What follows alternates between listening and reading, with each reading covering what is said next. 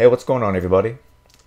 So I came across a few people who claimed that the PAL egg machine in Puzzle and Dragons is completely useless, all they roll is garbage, all that. Well, it kind of inspired me to make a video on the best way to spend your PAL points, to maximize what you get out of the machine.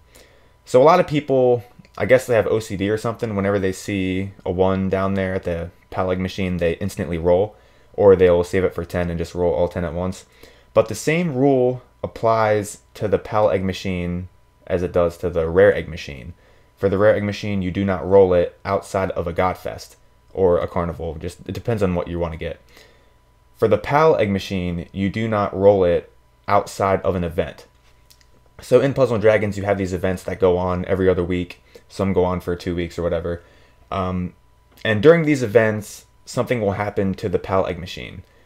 There are times where Super King Dragons will show up in the PAL machine. There are other times where Tamager will be included in the PAL egg machine, the little guy you use to awaken your monsters. It's always a fun time whenever he pops out of the machine.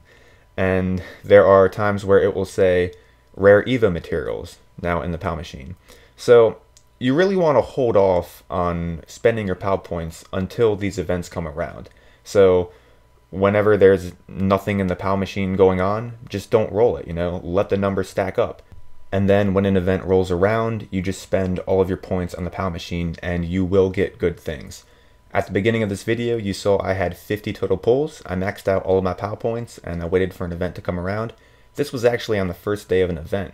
I spent all of those points, and as you saw, I rolled a ton of dragons. And I think during the entire event, I rolled about 15 total dragons, and that is a lot of experience that I ultimately got for free just by playing the game. I saved my PAL points and I used them at the correct time, and I was rewarded for it. So my favorite time to roll the PAL egg machine is when there is the Super King Dragons in the PAL egg machine, because it's just a ton of free experience. However, I definitely do not mind when rare EVA materials show up in the PAL egg machine. We're going to switch over to some footage I recorded today, and this is an event where PAL points can directly translate to stamina. The last pull here is Keeper of the Red, and I would have to spend 25 stamina on a Tuesday in order to get that monster. So now that 25 stamina can be better spent elsewhere. And here, the gold egg I rolled is the Keeper of the Rainbow, and that's 30 stamina on a Tuesday, and it's not even a guaranteed drop unless during an event week where the Tuesday dungeon is at a 2x drop rate.